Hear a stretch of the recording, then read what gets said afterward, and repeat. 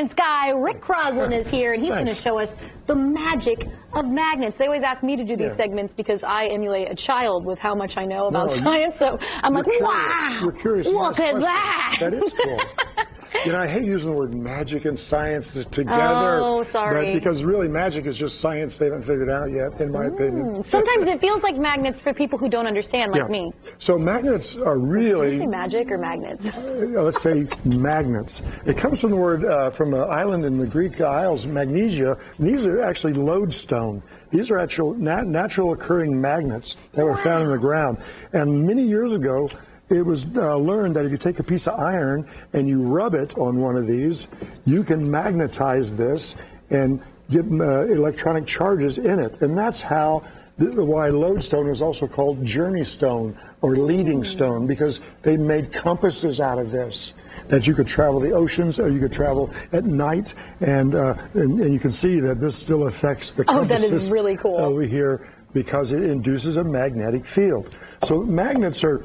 We use them everywhere. You could not have life without magnets the way we have it in today's technology. Magnetism is used in almost every electronic product you have, from your phone to your car to your house to how we generate electricity. And that's why they don't want, because you even told me to keep my phone away from all this. Yeah, I have about 4 different types of magnets here, and one of them, a neodymium, is very, very powerful and could erase your phone. So basically a magnet has a positive side and a negative side. And in nature, positive and negative, you probably know this, they like to, well, this one, I got this one upside down. These are repelling. Repel, yeah. But if I put it like this, they attract. So this is attracting, and this is repelling. Nice. And it's one of the 4 fundamental forces in the universe. There's gravity, there's electromagnetism, and then there is these strong and weak atomic forces, which we're not going to talk about today. But if I push this way, gravity's going to pull it down. But there's a magnet on the end of it, so I saw you having some fun with it, and I've got these lined up so they repel each other. It's so fun. So there's 2 of the universe's fundamental forces, gravity and magnetism. But kids have a lot of fun with this. I know in our 3rd grade in Wayne Township, we've been doing a lot of invisible forces. And so I have some ring magnets. These are ceramic magnets. And I put that one down, and depending on how I put it, that attracts. But flip it over the other way and see what happens. Repel! It repels. It almost looks like it's floating in air. You can't see those lines, the invisible lines of force, but they're there. And it's kind of a fun thing to do. You use these on your refrigerator all the time because magnets are also attracted to iron. You know, and so most of these things have iron in them. But I brought some things that are not iron: copper, brass, aluminum, plastic, and a magnet should not attach to any of these. Yeah.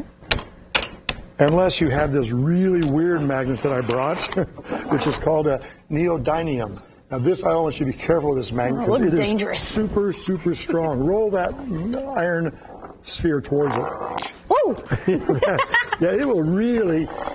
That's fun. Go ahead and pull one of those off of there. That's not easy. Oh, my goodness. Yeah, it's very strong. And so it's so weird that this is hard. I can't show you this on TV, but when you do this, you feel what that's like. Let's move these out of your way. It's kind of, you feel bizarre. a force? Yeah. It is a force. And really, you can actually see that. Here is another neodymium magnet and copper. It's not supposed to attract it. Watch what happens. Whoa. It falls in slow motion. Did you see that? Yeah. And that's because it induces a temporary eddy current in there. I know it's a lot, but that's the thing with science. There's always more to learn. I want to try an experiment that's kind of fun to try. So this is a very strong magnet. And I roll this glass marble down it. Nothing should happen, right? Let's see there. It just goes right past it, right? Yes. If I roll an iron ball, this should happen. But this is the part that's so cool. This is what happens when the gravity of a planet pulls an asteroid. If I get this just right, we should be able to let it go, and it should bend its path. And this is, Isaac Newton would love this, I hope. Here we go.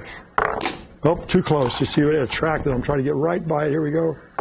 Did you see it bend a little bit? I don't know. It's kind of still oh, I see. Try one more time. You see how it bent? Changed the course. And that's how we get satellites and spacecraft to go faster and to come back to Earth. We just had that OSIRIS-REx, a spaceship that went to an asteroid and brought back material, and it used other planets to speed up. Now, that is gravity, and I'm showing you magnetism, but it's a good model for kids. Let's get a really good tour of a little bit.